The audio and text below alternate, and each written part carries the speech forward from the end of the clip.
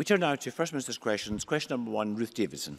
Thank you, Presiding Officer, and I'm sure the whole Chamber will join me in wishing Paisley well in their bid to become the UK City of Culture 2021. The bid team has run an incredible campaign and we all wish them well for this evening. And to ask the First Minister, after yesterday's events, why is the Scottish Government continuing to persist with its named persons scheme? First Minister. Well, firstly, let me also take the opportunity to wish Paisley 2021 the very, very best of luck this evening. All of Scotland is behind the bid. The bid team have done an absolutely fantastic job, and I'm sure the whole country are proud of them and will rejoice if Paisley indeed does win the bid this evening, as all of us hope that it will. The Scottish Government will proceed with its named person plans for the simple reason that they are in the best interests of children, particularly vulnerable children, across the country. Often when Ruth Davidson raises this issue, she does so from a political perspective. That is her right. The Tories oppose named person in principle, but when we talk about it from the perspective of the protection of children. And I would submit, Presiding Officer, that is the most important, indeed the only consideration that should drive us. In terms of the committee decision, there have been concerns expressed at and by the committee about the draft code of guidance. The draft code of guidance is exactly that. It was always intended to be illustrative, and of course the Deputy First Minister has committed to working with practitioners to develop the final code of practice. He has also established a practice development board panel that will be led by Ian Welsh, and of course crucially has committed to giving this Parliament the final say on the draft code of practice. So we are disappointed with the committee decision. We think it is unnecessary to delay stage 1, although we recognise that and will now work with the committee and the Bureau in terms of the timing. But in the meantime, we will go on with the important work of developing that code of practice, because I will end this answer where I started it. It is about the protection of children. This bill is not about the principle of named person, it's about the information sharing that is necessary to ensure that vulnerable children don't fall through the gaps in services. Ruth Davidson. Presiding Officer, we all want to protect vulnerable children, but after yesterday's events, it's clear that this is not the way to do it. So let's run through the timeline here. The original legislation was passed in 2014. It was ruled unlawful by the Supreme Court in 2016. The Education Committee of this Parliament has said it can't provide a report because of the lack of clarity on how changes would work. And now we're told it won't be until late 2018 before the Scottish Government can even provide a satisfactory code of practice. So far, the only people who have benefited from this mess are the lawyers who have coined in over £800,000 in legal fees. Given that record, does the First Minister honestly think that this policy can be salvaged? First Minister. Well, firstly, I think Ruth Davidson should be very careful not to inadvertently mislead, because she said that the Supreme Court said that the named person policy was unlawful. As anybody who reads the judgment, the principle of named person was said by the Supreme Court to be benign and legitimate. The Supreme Court made a number of pronouncements about the information sharing provisions, and it's those information sharing provisions that this bill is intended to address. And of course, information sharing is vital. It is vital as part of efforts of those working in the front line to protect children, particularly vulnerable children. In the words of Social Work Scotland, information sharing is vital to getting it right for every child. Now, Ruth Davidson has asked me about the timeline, and I do think it is a bit rich for a party that has sought to politically undermine and delay named person at every juncture, and is now supporting a committee decision that would further delay the introduction of named person, to somehow criticise this government for it taking too long to be introduced. So we will continue to do what we said we would do, which is work with practitioners through the new panel that has been established on the final code of conduct and give Parliament the final decision on this. I would lastly say Ruth Davidson says that all of us are concerned with the protection of children. I certainly hope that that is the case. But if that is the case, then I would hope that all of us would pay attention to what those on the front line working with vulnerable children say. And a whole range of organisations, notwithstanding the concerns that I concede they had about the draft code of guidance, a range of organisations called on the committee to pass the bill at stage 1 so that that continued work on the code of guidance could be continued. I think that's a sensible way forward, but we will continue, notwithstanding the developments of yesterday, to develop that final code so that we can go on with putting in place measures that are fundamentally about protecting children. Ruth Davidson. Presiding Officer, the weaknesses of this policy have been exposed by the lengths that the government has gone to try and prop it up. And the Deputy First Minister has already been forced to apologise over the failings in the new bill. And we've now discovered that witnesses to the Parliamentary Committee have been lobbied by the Scottish Government in advance of their appearance. And the Government says that this is entirely innocent, which is OK. So if there is nothing to hide, will the First Minister publish the minutes and the attendees list of these private meetings with the committee witnesses so that we can all see what's been going on? First Minister.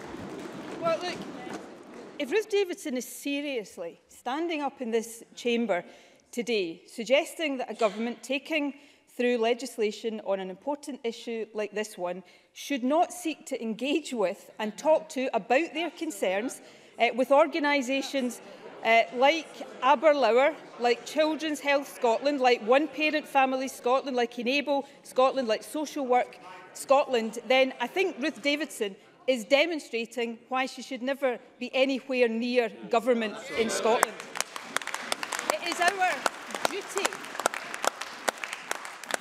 It is our duty as a government to listen to the concerns that organisations like that have and seek to address those concerns.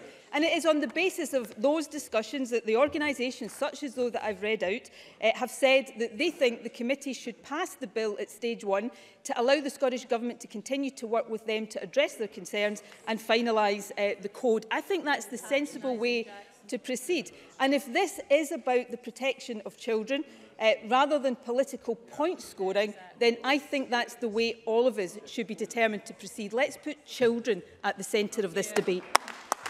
Ruth Davidson. Presiding Officer, it's usual that organisations lobby government, not government that lobbies organisations.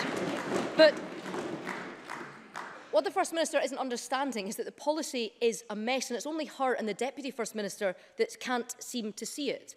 Everybody wants protection for vulnerable children, but it's now clear that Parliament has joined the public in no longer having confidence in these plans. We should focus resource on those who actually need it, rather than having blanket interference for every family in Scotland. We are willing to get round the table to find a fresh solution for this, but first, the First Minister needs to ditch this broken plan, because her named person policy is in tatters. Can she simply concede that so we can all move on? First Minister. Well, let me explain the difference between the Tories and this government when it comes to engaging with stakeholders. Yes, stakeholders lobby the Tories when they are in government, and the Tories ignore them. Organisations lobby this government, and we respond and seek to address the concerns that they have. That is how responsible government operates. Now, Ruth Davidson says this should be about reflecting the opinion not just of Parliament but about people outside of Parliament. And I think we should pay particular attention to those who do work on the front line with children, and particularly vulnerable children. So I am about to read out the second paragraph of a letter signed by Children in Scotland, Aberlour, the Association of Directors of Education in Scotland, Action for Children, the Institute for Inspiring Children's Futures, Crossreach, Social Work Scotland, Children's Health Scotland, COSLA, Includem, One Parent Families Scotland and Enable Scotland. And this is what this letter from all of these organisations said, this is a letter to the Education and Skills Committee, we are writing to ask you to approve the bill at stage 1 in order to allow time for the Scottish Government to demonstrate its commitment to making improvements to it and to the proposed code of practice. That's what those working on the front line with children want us to do. And I think as a Parliament we should listen to them and respond.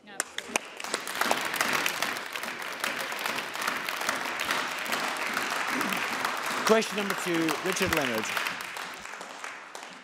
Thank you, Presiding Officer. Investment in the arts and culture can be a pathway to economic regeneration and employment, but it can also lift the horizons of the people.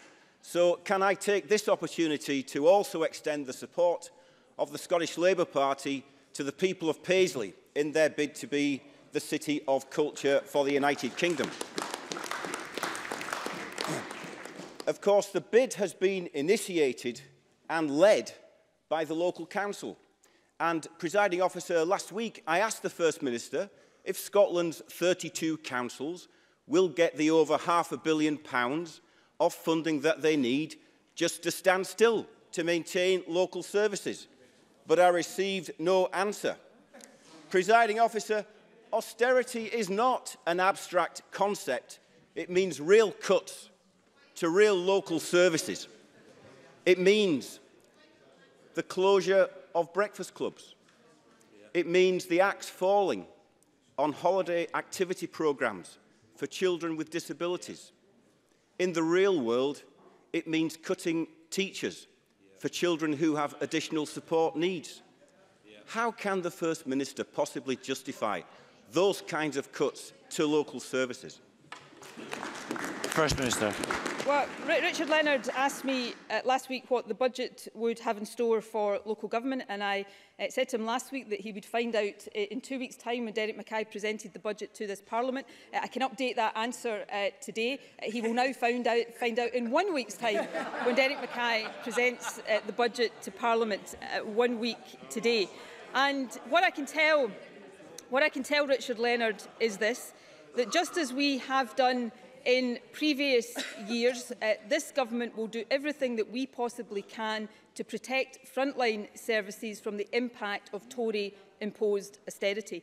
We face in the coming financial year a cut to our day-to-day spending in real terms of more than £200 million imposed by the Tory government, that Richard Leonard still prefers to have control over these issues than he would prefer it to be a government in this Parliament. But I, in response to Richard Leonard last week, also pointed out that the only councils for this financial year that hadn't taken the opportunity to maximise their revenues through the council tax were Labour-led councils. So if Richard Leonard is concerned about the kind of services that he has talked about, then perhaps he can address that point now. Why is it only Labour councils that this year are not using every penny at their disposal to protect frontline services? Richard Leonard. Well, Presiding Officer, I have to report to Parliament that these cuts to children's services, which I listed, are not just being planned by any council, they are being planned by the SNP on Falkirk Council. And they were discussing it just yesterday. And new figures published just last week show that 39% of children in Falkirk live in material deprivation. Meanwhile, this SNP council is planning to cut to the bone childcare, is planning to close down breakfast clubs, is planning to axe teachers for children with additional support needs. So the question is this: does the First Minister believe that if she fails next week to properly resource councils, to properly invest in local services, that we will see this material deprivation faced by Scotland's children go down, or will it go up? First Minister. Not just protecting the health service, protecting as far as we possibly can local services. We're investing further amounts of money directly in our schools through the Pupil Attainment Fund, and we will continue to do that. And when the budget is published next week, all councils, whoever leads them, will be able to finalise their own budget plans. And when Richard Leonard and others see the budget next week, they will see evidence of a government continuing to protect frontline services where it matters most. But Richard Leonard still hasn't addressed the point. If it is his position that he thinks local government are short of cash, then why are Labour councils not maximising the money that they have to spend? But the final point I would make is this: if Labour want to have a proper constructive discussion, it's about time they brought forward some concrete proposals. Richard Leonard wrote to Derek Mackay late last week about the budget. There wasn't a single figure in the letter, not a single concrete proposal about what should be spent and how that money should be raised. So if Richard Leonard wants to be taken seriously, then actually engage in a proper constructive discussion, and then we might start to take him seriously as well. Richard Leonard. Thanks, Presiding Officer. Well, one of the things that too many children living in material deprivation miss out on is a new winter coat to keep warm. Yesterday, I visited the cottage in Kirkcaldy and had the privilege of meeting with volunteers, including a selfless group of pupil volunteers from Balweary High School. They were sorting out parcels for needy families for Christmas, winter coats, scarves and gloves to be delivered to families who are living in abject poverty. This is the reality of Tory Britain, and it is the reality of SNP Scotland.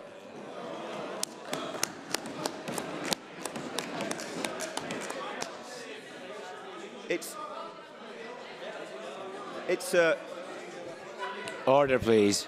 Order, please. It's the Dickensian Scotland, where too many families... It's a Dickensian Scotland where too many families are forced to turn to food banks. A Dickensian Scotland where school children are dispatching emergency parcels to help their classmates at Christmas. First Minister, if cuts to children's services are imposed by you, you are not standing up for Scotland, you are failing the children of Scotland. So will you use the powers? Will you show the political will?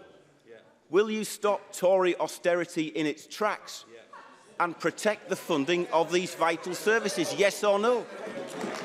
First Minister. Well, when Derek Mackay sets out the budget a week today, what he will show are the actions of this government, which will stand in stark contrast to the empty rhetoric of the Labour Party opposite.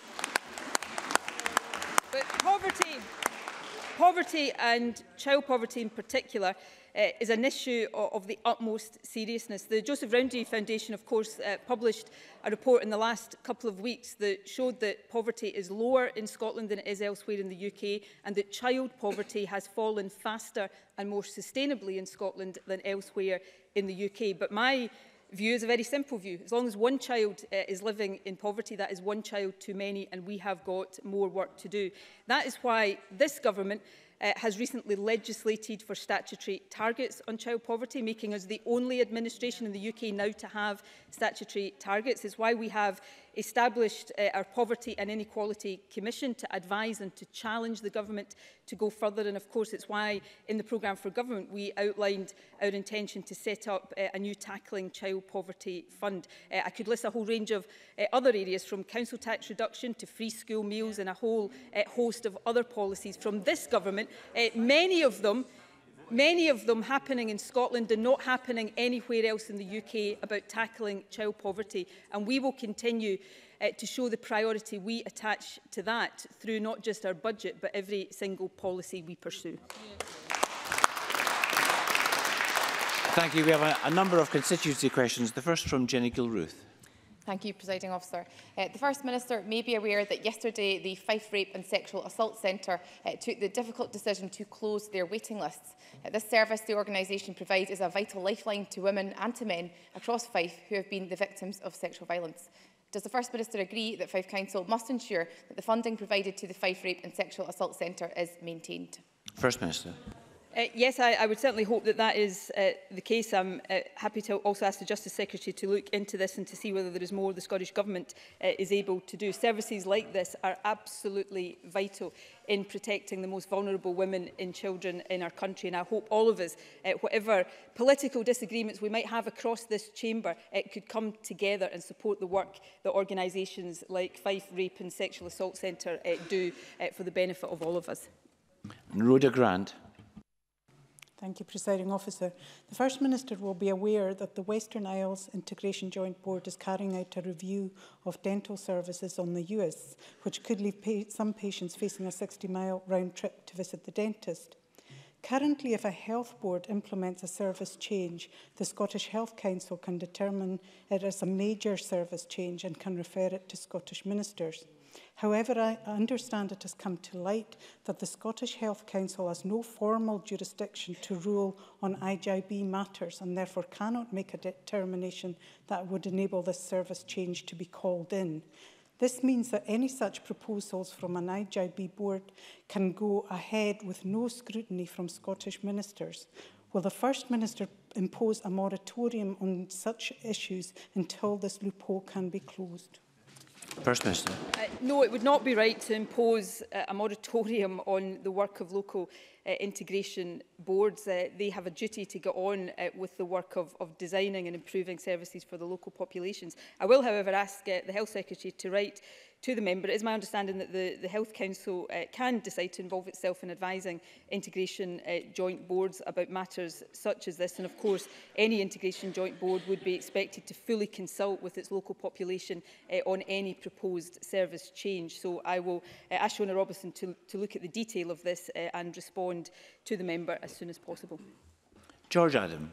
Thank you, Presiding Officer. Will the First Minister join me in congratulating Paisley 2021 Bid Director Jean Cameron and her team in all their endeavours to get Paisley to this stage of the City of Culture 2021 competition? As everyone will be aware, the winner will be announced tonight. And will the First Minister wish the bid team and the great town of Paisley all the very best of luck? And we look forward to them bringing the title back to Scotland. First Minister. Well, I think today would not have been complete without George Adam getting to his feet to do what he does best and stand up for Paisley. But I said earlier on, of course, I, and I'm sure all of us across the chamber, wish Paisley 2021 every success this evening. Jean Cameron, the bid director, I think has done an outstanding job, but everybody associated with the bid, formally and informally, those who have backed it have been awesome. So Paisley deserves to win this bid. So let us all root for Paisley for the remainder of the day and hope that it has the success it deserves when the results are announced later this evening. And Rachel Hamilton. Thank you, Presiding Officer. The First Minister will be delighted to hear that performance on the Waverley line has recently improved. However, I have received complaints from constituents in the Scottish borders regarding overcrowding when no additional carriages were put on despite a predicted increase in demand. Would the First Minister agree with me that every passenger on the Waverley line deserves a seat, no matter what time of year? First Minister. Yes, I do, I, of course, am glad to see the improvements that have been made. However, if there are still improvements that require to be made, they have to be taken serious. If the member wants to write to me, or perhaps more appropriate to the Transport Secretary, with any concerns that have been raised by constituents, I will make sure that that is responded to properly. Question number 3, Patrick Harvie. Thank you, Presiding Officer. Can I add the support of the Scottish Greene MSPs for Paisley in their bid for the City of Culture and congratulate everyone involved in the bid. This week it was confirmed that rail fares are going to see their biggest increase in 5 years, and those who commute for work at busy periods will see a 3.6% increase from next month. And that's alongside the overcrowding, the delays and the daily problems that rail users experience across Scotland. Does the First Minister accept that this is simply an unacceptable situation? And does she agree with the findings of research by Commonweal and the TSSA that under a public operator, if the money currently being extracted from the system for private operators' profit was reinvested, we'd instead be seeing an average cut in fares of 6.5%? First Minister. Well, firstly, I absolutely understand that people do not want to see any increase to rail fares. I think we can all understand that. It is important to point out, though, that regulated fares in Scotland will increase by under the rate of inflation, and of course increases in Scotland will be below the average rise reported for England and Wales, meaning that Scotland will have the lowest level of fare increase in the UK. It's also important to point out that fares fund a lower percentage of the total funding for railways in Scotland than is the case elsewhere in the UK. The Scottish Government funds 55.5% of the cost of the Scottish rail industry. That compares with the UK Government, which funds only 34% of the cost in England. It's also, I think, fair to point out that ScotRail's performance has continually improved over the last year, resulting in it becoming the best performing large train operator in the UK. In terms of a public sector rail bid, Patrick Harvie is aware that we secured the right for a public sector operator to bid for the next franchise. We did that after that was repeatedly denied by successive Labour and Conservative governments. We certainly welcome the TSSA report because we too recognise the social and economic benefits to be derived from a publicly run railway. That's why we committed in our programme for government to enable a public sector body to bid for future rail franchises and of course work to ensure that is underway. The final point I would make, though, is that rail franchising and competition policy are still reserved matters to the UK government. Neither a direct award of the contract nor full renationalisation is currently possible due to the legislative constraints of the Railways Act 1993, which is reserved to the UK Parliament. I know Patrick Harvie will agree with me that all of these powers should be devolved to the Scottish Government, but I hope he can help us persuade other parties in this chamber that that should be the case. Patrick Harvie. I'm very glad the First Minister welcomes this report, and I think it's unacceptable that people should be seeing an increase in their fares when we know that a cut in fares would be possible under a public operator. And I welcome the fact that there's some appetite for this, and I think that if this was brought to the Chamber, the First Minister would find that there is a very strong majority across this Chamber for a public sector operator. Our railways have been run for profit for over 20 years now, and in that time we've seen public transport fares relentlessly go up while high-carbon modes of transport have become cheaper, even though the Scottish Government wants to make them even cheaper with their tax plans. But investment is needed too.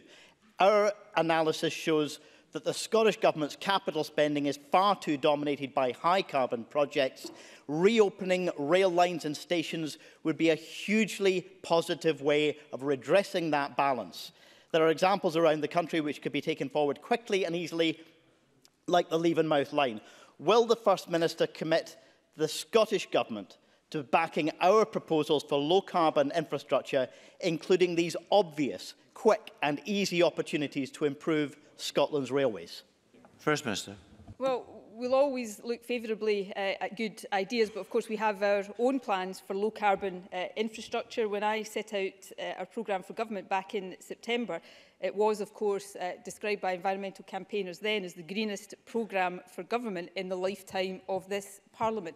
So that commitment to the low-carbon transition in transport across other sectors of our society will be reflected not just in that programme but in the budget that we present next week, and we will continue to take the steps to support what needs to be done to secure that transition, whether that's in transport, whether that's in our energy sector or across a range of different sectors. And I look forward to continuing to have environmental campaigners consider us to be the greenest government in the lifetime of this Parliament. Question number 4, Willie Rennie. Thank you, Presiding Officer. It was supposed to be buccaneering Brexiteers striding the globe, but this week we witnessed the pitiful reality. Halfway through her soup, Theresa shuffles out of a Brussels lunch, red-faced because Arlene has told her no. The Conservatives are weak, split from top to bottom, in hock to the DUP. But the good news is that the Survation poll at the weekend showed a majority of people in Britain want the power to reject a bad Brexit deal. They don't trust the Conservatives and the DUP to decide what is good enough. Will the First Minister join me and support a public vote on the Brexit deal? First Minister. I think the Prime Minister fell into her soup rather than being halfway through her soup. I think this week, this Tory UK government, I say Tory UK government, strictly speaking it's a Tory DUP UK government, has been shown to be dissembling, mendacious and totally and utterly incompetent. They are not just leading this country over a Brexit cliff edge, but they seem determined to do so blindfolded. I don't think we've seen a more incompetent UK government in my lifetime, and really that is saying quite something. I think the priority now, in my view, has to be unite those who think that the most common sense compromise option now is for the UK as a whole to remain within the single market and the customs union. I believe if Labour was to get its act together, if Jeremy Corbyn was to get his act together, I believe that position could command a majority in the House of Commons. So let's try and unite all of those of that opinion to stop these incompetent, reckless, ideological Tories taking the UK and Scotland with it off a Brexit cliff edge. Willie Rennie. But surely the best way out of this is to give the British people the final say. Last week the Conservatives agreed to pay billions when the NHS were expecting £350 million a week. On Monday, the shambles of the Irish border. Yesterday, the chaos of David Davis. And next week, the deadline of the European Council. And the Cabinet haven't even discussed what kind of trade deal they want with Europe. If the Conservatives can't trust themselves to decide, then why should we let them? Surely the British people should decide what is best. That's why now is the time. The First Minister can help build the momentum for a new vote across the UK. She can persuade others. Labour's Sadiq Khan is on side. Businesses are outraged. The public mood, I think, is changing. Will she help us build that campaign? First Minister. Well, it's interesting, isn't it, how selective Willie Rennie is in his support for second referendums. But, you know, in all seriousness, that, I think, is a decision for later. I've said publicly before, and I will say again, it may well be that the case for giving people across the UK another opportunity to have their say on the issue of Brexit becomes difficult to resist. But I think there's a more immediate necessity, and that necessity is to stop this reckless UK government driving the entire UK over this cliff edge. And I think the majority exists in the House of Commons if Labour gets its act together, and I think the majority exists across the whole of the UK to stop that happening. The sensible compromise option and the best option, or at least the least damaging option for our economy, is to stay within the single market and the customs union. So everybody who is of that view should come together and now make that happen. I think the real lesson, though, for those of us in Scotland around this whole debacle is this lesson. As long as we continue to allow our future to be in the hands of Tory governments at Westminster, rather than having our future in our own hands, we will also always be at the mercy of reckless decisions taken by Tory governments at Westminster. The sooner we're in control of our own future here in Scotland, the better, and this week has proved it.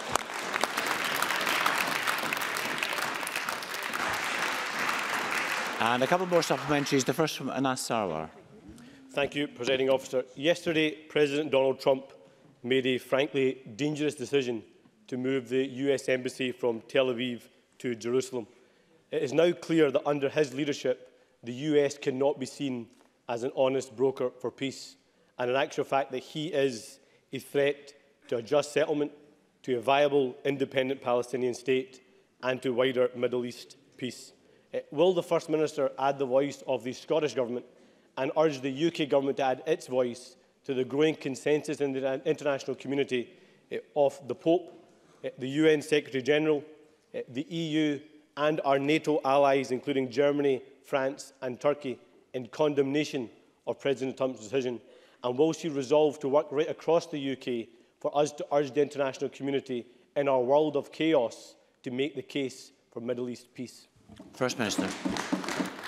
Yes, I will. I have already condemned Donald Trump's decision on behalf of the Scottish Government, and I am glad to see that for once the UK Government has also already condemned that decision. The decision that Donald Trump took on Jerusalem. And let's remember that Jerusalem includes occupied Palestinian territory.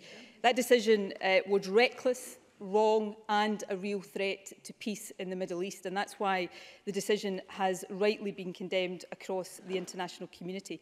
The status of Jerusalem should be determined in a negotiated settlement between Israelis and Palestinians, and ultimately, of course, Jerusalem should be the shared capital of the Israeli and Palestinian states, and that, I think, is an important principle. I do think yesterday's decision, as I say, was reckless and wrong, but it does threaten peace in the Middle East. I think it is incumbent on all of us to condemn that decision, to work even harder to secure peace in the Middle East, and even at this late stage, call on Donald Trump to think again. And Ivan McKee. Reports this morning show that fewer patients in Scotland are waiting more than 4 hours in A&E than they did 5 years ago. In Tory-run England, the number waiting has doubled. Can I ask the First Minister what investment is her government making in our health service to ensure that it continues to improve? First Minister. Well, this gives me the opportunity to do what I hope all of us across this chamber will want to do, which is to thank everybody who works in our NHS, because the figures that Ivan McKee has just cited in this chamber are to the credit of those who work so hard in our emergency departments and others across our NHS. These figures show that long waits in accident and emergency departments in Scotland have reduced over the past few years by 9%. In England, they have gone up by 155%. That is a tribute to the hard work of those in accident and emergency departments. This government will continue to support them through record investment in our National Health Service. We've increased the budget of our health service during our time in office by around £3 billion, and next week's budget will underline continued investment in our National Health Service. Question number 5, Kenneth Gibson. Thank you, Presiding Officer. To ask the First Minister how the Scottish Government is tackling knife crime. First Minister. There has been a sustained long-term reduction in violent crime in Scotland over the past decade. This includes a 59% fall in the number of people admitted to hospital due to assault with a sharp object, and that's the equivalent of almost 800 fewer admissions in a year. Alongside enforcement of legislation, we've invested more than £14 million in violence prevention since 2006-07, including almost £9 million for Scotland's National Violence Reduction Unit and funding of over £3.4 million for the No Knives Better Lives programme. Much of our effort has been focused on young people in schools, and local authorities are supporting us in the implementation of wider strategies to prevent knife crime. Kenneth Gibson. I thank the First Minister for that answer. A decade ago, knife crime in Scotland had doubled under Labour and the Lib Dems. However, since 2007, under this government, the number of people carrying knives has plummeted by 69%, from 10,110 to 3,111, while in North Ayrshire, the fall is a heartening 77%. Between 2006 and 2011, 40 young people died in homicides involving a knife, falling to 8 in the following 5 years, with thankfully none so far this year. And England and Wales, 2017 looks set to become the worst year for knife deaths in a decade, according to the Guardian's Beyond the Blade report, with 35 deaths so far.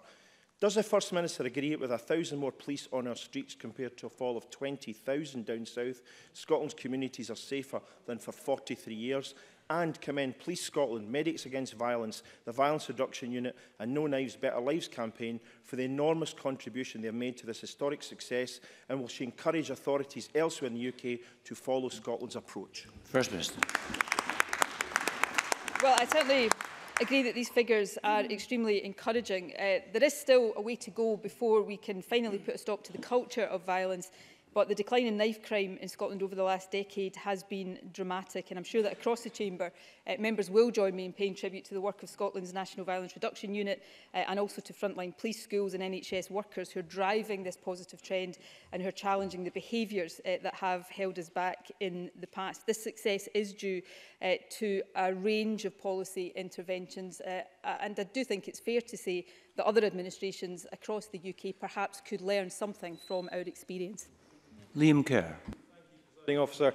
In October, we revealed that almost half of councils do not collect data on the number of knives found in schools. In response, the First Minister promised to take action to make sure that they do. What progress has the Government made? First Minister.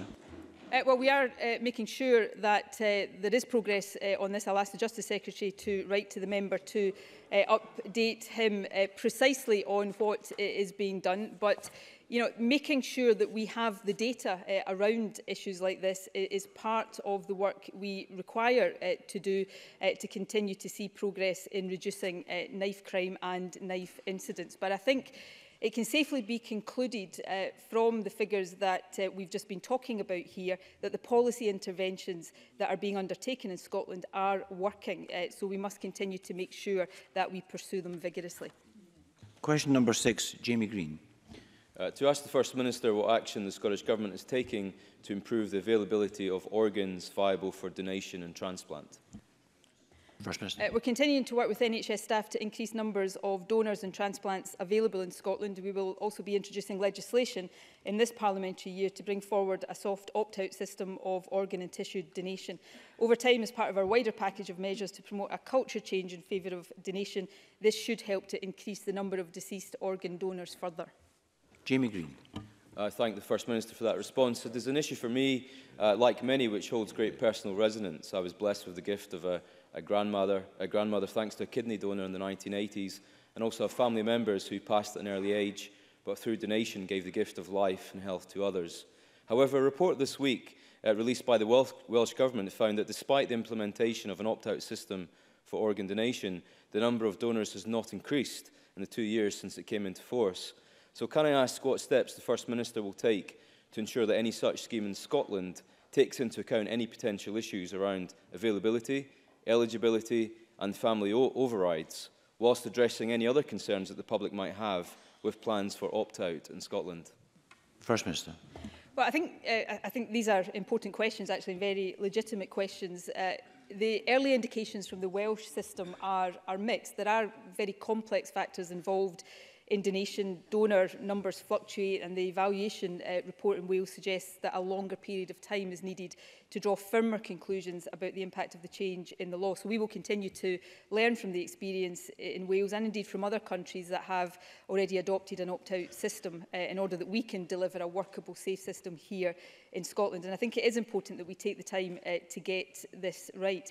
I think there's 2 quick points I would make. Firstly, we have seen an increase in donations in recent years. Between 2007-8 and 2016-17, deceased donor numbers in Scotland increased by 146%. And I think that's something that all of us should welcome. When I was Health Secretary, and I came at this issue from having a long-standing instinctive position in favour of moving to a softer opt-out system. In my various discussions with transplant surgeons and others, they persuaded me that we shouldn't rush to make that change, that it was actually more important to do what they described to me at the time as the hard miles of this, put in place the infrastructure that would support an increase. That's what we spent a lot of time doing. That's what's behind the increase that I've just cited here. But having done that, I do think it is now time to consider that move, and that's what the legislation will allow Parliament openly and responsibly to do. And in doing that, of course, we should pay attention to what's happening in Wales and indeed to other countries as well. Question 7, Tavish Scott. Officer, to ask the First Minister what the Scottish Government's response is to the EIS's opposition to plans to disband the independent General Teaching Council for Scotland. First Minister. Well, we're currently consulting on the establishment of the Education Workforce Council for Scotland, which would take on the functions of the General Teaching Council for Scotland. The Workforce Council would create a national system that ensures the full range of practitioners, not just teachers, have the skills and expertise required to do their job effectively. The consultation makes clear that we intend for this body to operate independently from Scottish ministers. A strategic working group has been established with representation from the General Teaching Council for Scotland to consider the full implications of establishing the Education Workforce Council, and we will consider all responses to the consultation when it closes on the 30th of January 2018. Tavish Scott. Thank you. Does that mean that this body that is being proposed would be independent of the Scottish Government and all its educational agencies? Why has the Government not carried out any legal, financial or risk assessment of these proposals? And will yet another discussion over educational structures help narrowing the attainment gap the professional learning and development of Scotland's teaching profession from Stranraer to Shetland? First Minister. Well, let me just make a number of points. Firstly, we're consulting on this at the moment. As I said earlier on, the consultation doesn't close until the end of January next year, and we will look at the consultation responses, reach a final decision and then do whatever work is required after we've taken that final decision. I said in my original answer, and I would repeat here, the intention would be for this new body to operate completely independently from Scottish ministers. I appreciate there will be a range of different views on this, and I think it is important that we debate them openly and frankly. But let's be mindful of what underlies this. The education workforce has changed significantly in recent years. There are now a number of professionals working within education that are currently not required to register with the GTC. That includes classroom assistants, additional support need auxiliaries, teaching and support staff in the higher education sector, school library staff, for example. So this is about making sure that for everybody who works in our schools with children,